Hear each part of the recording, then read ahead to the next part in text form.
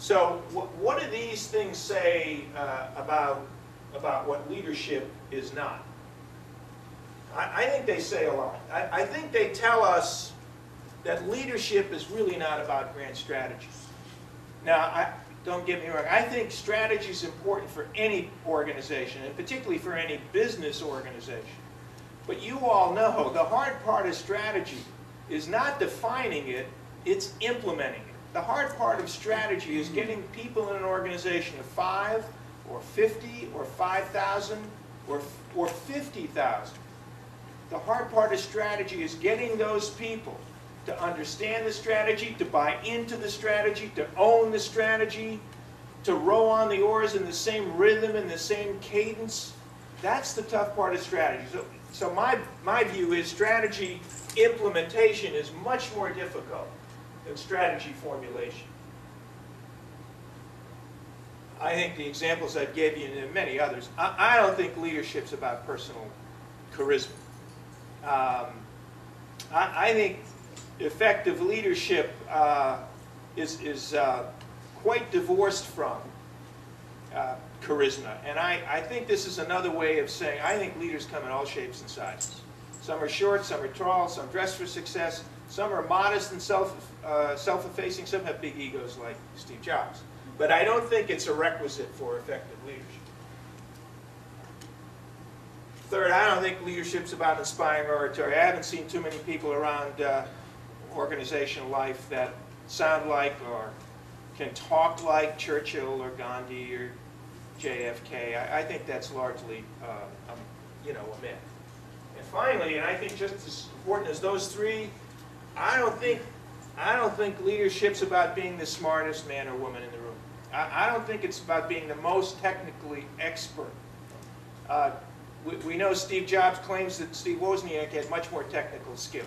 We know from the Disney example that he wasn't really an accomplished artist or illustrator. We should know from Oppenheimer, who was considered a genius, that in the Manhattan Project, 8 people went on to win the Nobel Prize over the next 20 years. Oppenheimer never won the Nobel Prize. So I think it's important to be competent. I think it's necessary to be technically literate, but I don't think you need to be the most technically fluent person in the room. And I think the trick for a leader is to access those people in the organization who do have the expertise. So if that's not what leadership is, then obviously it's going to be about accurate planning and budgeting. Organizations, whether they're law firms or whether they're big organizations like Home Depot, spend a fair amount of time thinking about what the plan for next year, what it's going to cost us for next year, what are our revenues going to be for next year, or our fees. It's clearly about making sure we have the right people doing the right things in the right jobs. We have to plan to have that right organization. And clearly when I say effective controlling and problem solving, that's because things never happen as anticipated, events never occur as expected. And so you spend 75% of your time doing problem solving and adapting and reacting to events like the Great Recession. And obviously these are important to add order and consistency and predictability, which every organization needs. Except that's what management's about. And I think it's important for every organization to be well managed. But if that's all you focus on, it's sort of like the post office or the Department of Motor Vehicles.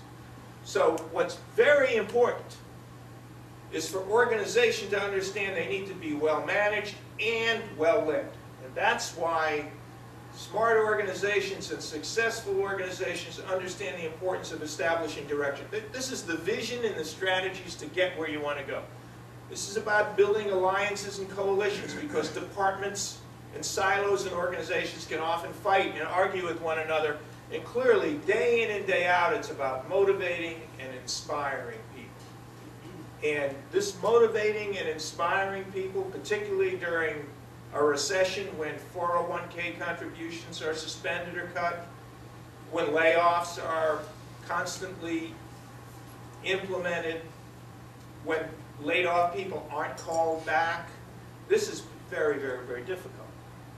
And this is what's important to making sure that while an organization is well led and is orderly and consistent and predictable, it also can change and adapt to changing economic conditions, new competition, new customers, new regulation. You better believe that banks are going to have to adapt to new regulation over the next 12 to 24 months. So what does that require? What does that entail? Well, I think leadership is all about building followership. I think it's all about pulling people. I think it's all about taking people with you. That is, it's much less about the use of power and much more about the empowerment of others. And that's all about managing relationships. Day in and day out, managing relationships down in the organization, managing relationships up, and clearly managing relationships with colleagues and peers. And all of this to be done effectively requires HTHC. Anybody gets this, you get an extra book. This is all about hand-to-hand combat. This is not about great speeches. This is not about charisma. These are the hundreds of transactions each one of you have every day, where you're offering guidance and encouragement. You're asking for important information. You're giving people feedback. You're demonstrating cooperation. You're telling uncomfortable truths. You're holding people accountable. That's what you do every single day, or need to do. And this is the stuff that people don't see. See, leadership's like an iceberg, right? 90% of it is hidden below the surface. It's not about grand oratory.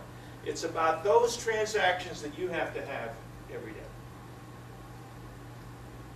So what are some of those principles or rules, or what I call laws, that ultimately you can use to, in fact, motivate people to do great work every single day? So you got a copy of a book. There's 50 laws. I'm not going to go through 50 laws because you'd already be drinking the fourth glass of wine if I even attempted to do that. But I have 10 laws I'd like to share with you. Just 10.